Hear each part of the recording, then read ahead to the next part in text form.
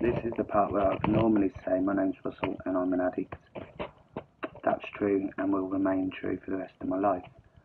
This is about the 25th time I've tried this video. I'm trying not to panic. I'm just going to share a small story with you. About 5-6 years ago, during the madness of addiction, a friend of mine lent me a rather expensive guitar. Being an addict, I pawned that guitar in the shop. The same night, the shop burnt down to the ground, taking the guitar with it. It wasn't just my friend's guitar; it was actually his dead brother's guitar. So you can imagine the sentimental value.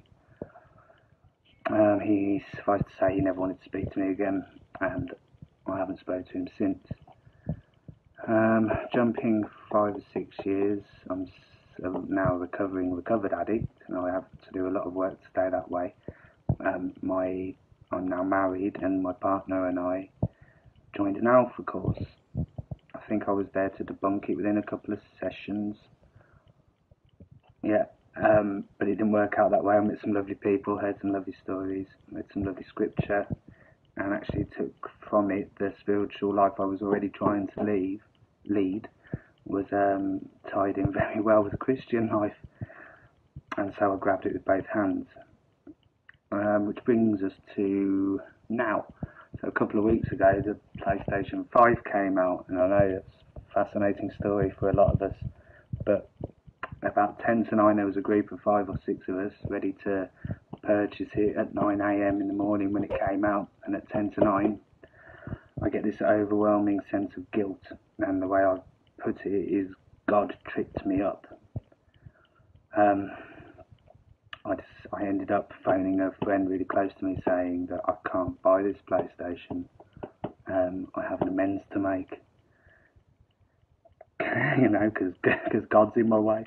So we sent this guy who lent me the guitar a message saying I'm in a position to make a financial amends. Any time before, over the last few years, I've wanted to speak to him. The problem with it was I knew it was only to make myself feel better and not to help him.